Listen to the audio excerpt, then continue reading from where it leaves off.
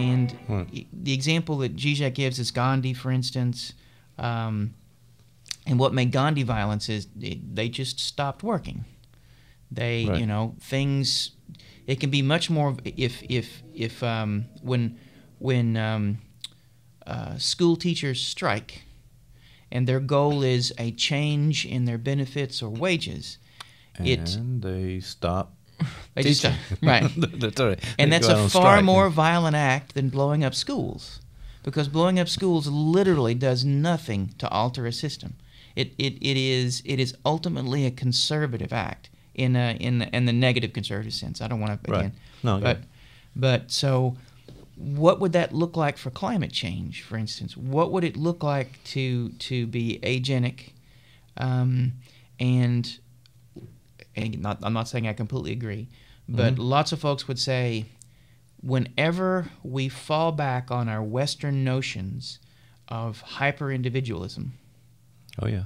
because that's part of why we're in the trouble we're in now, we're literally playing into the same thing that got us in this problem to begin with. We're not thinking about it, and it's difficult for us to think about it because our horizon of meaning is fixed. The lens that we have on is, we don't question it. It just is there. And so how do we change the lens? How do we think differently and see differently enough to enact true agency? Yeah. And, you know, again, and I don't know the stats on this, but if you look at, you know, the plastic that's in the ocean, well, where does it come from? How does it get there? What sort of forces are at work that are in no way being affected by any of our individual actions? And those forces need to be questioned in some way. Now, And you're not advocating for no individual action. No, right. It's just that we have to be careful. Individual action can generate, it can discharge our sense of responsibility and allow us to stay in a place of complacency that isn't the level of agency that we need. Got it. So it does. And Zizek and company, they have a real, they don't like capitalism. They're not fans. Okay. So they would say that what the ultimate horizon is capitalism. And I talk about this in my paper, but you know, Zizek will say that even capitalism still exists in a post-apocalyptic world, because if in the post-apocalypse, typically it's a zombie apocalypse. Yes, it is.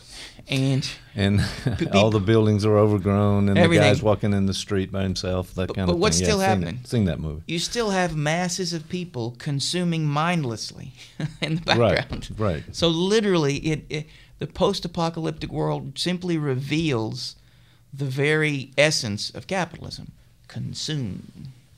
And so what he would say is that we can't even in our fantasies generate a space that is post-capitalism. And so his famous statement is it's easier to envision the end of the world than into capitalism.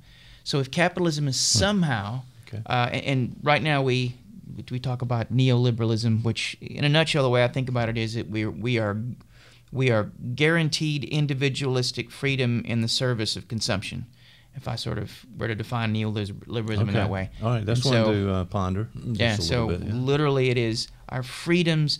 And a wonderful example would this be is, and this is Zizek, not me, but we see now when the broadening of sexual diversity. So there was a time when being gay was could get you killed. Not that it can't in some countries and maybe even some regions of ours, but there's been a major shift. And now we're beginning to see the same thing with the transgender community. And what happens is once someone from the margin enters the discourse, capitalist discourse, they become consumers. So whatever truth they might bring in from the outside simply becomes accommodated. And then suddenly you will begin to see transgendered people on commercials selling jeans and whatnot.